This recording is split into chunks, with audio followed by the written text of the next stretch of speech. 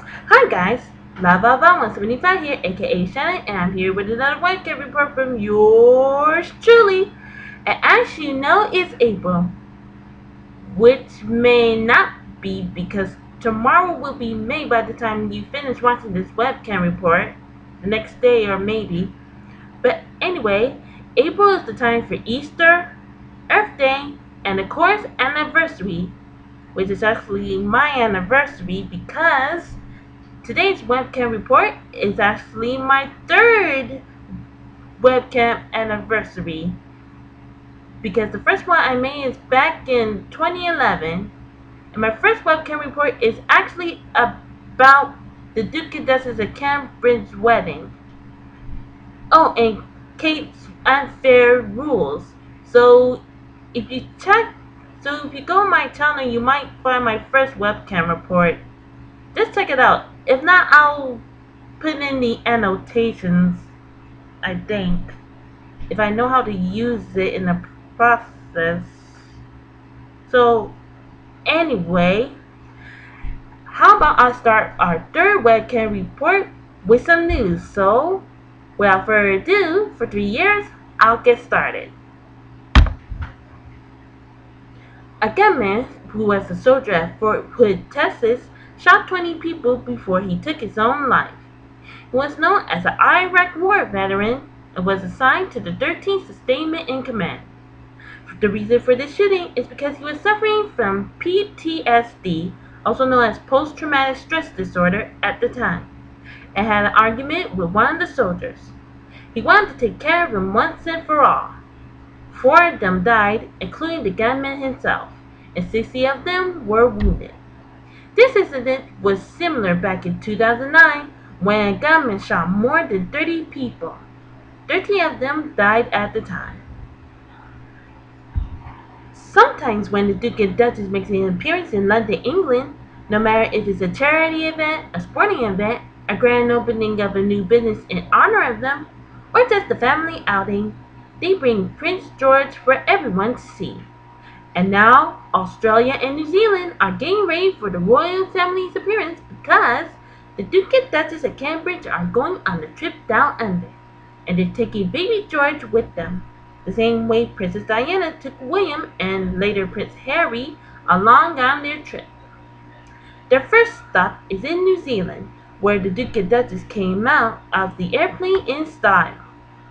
All eyes were on Prince George as they walked along the NZ streets, visiting many people as they passed by. They even made new friends along the way and have a play date on a Wednesday.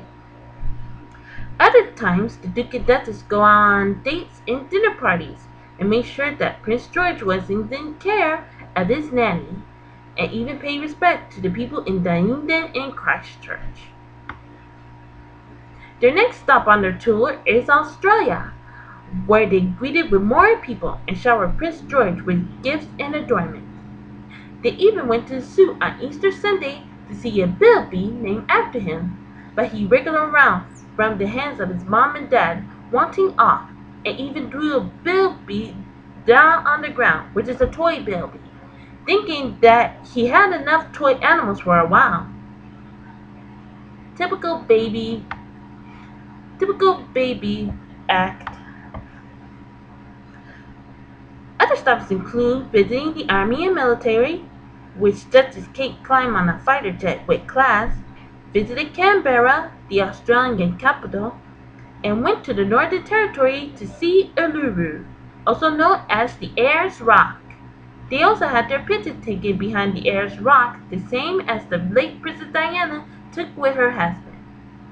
It is unknown if the Duke and Duchess of Cambridge will spend their third wedding anniversary in Australia, but the trip down under is the best family trip they ever had.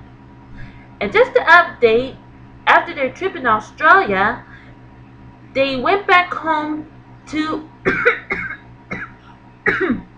excuse me, as I was saying, they went back home to the UK to celebrate their third wedding anniversary. So, as I say, down under is the best family trip they ever had, and that's a good thing.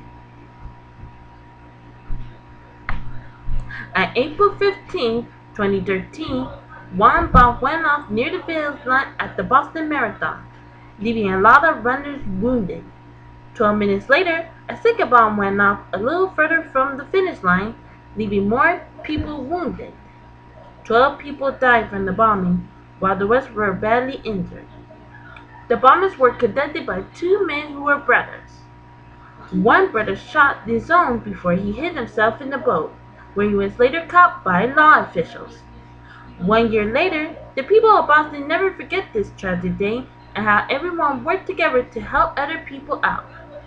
The anniversary started out with an invitation-only ceremony with lots of guest speakers and songs, a hope and encouragement.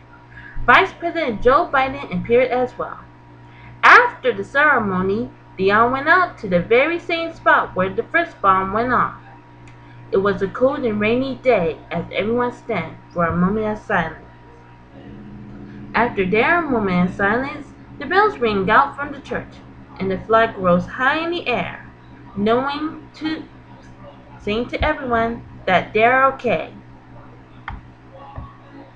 And last but certainly not least, a teen boy climbed over the fence and into the tarmac where the plane was set for a long flight to Hawaii.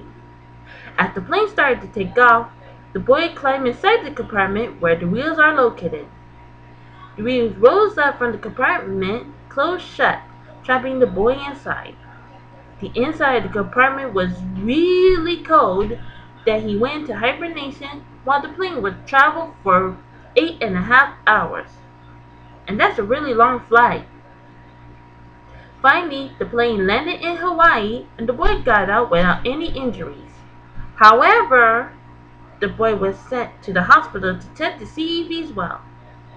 No one knows why the boy ever survived that long flight inside the wheels compartment, if I can call the wheels compartment for some reason. The reason why the boy climbed over the fence in the first place is because of an argument with his parents. And that's it for my 3rd anniversary of Shanna's webcam report. So, what do you think about my webcam report?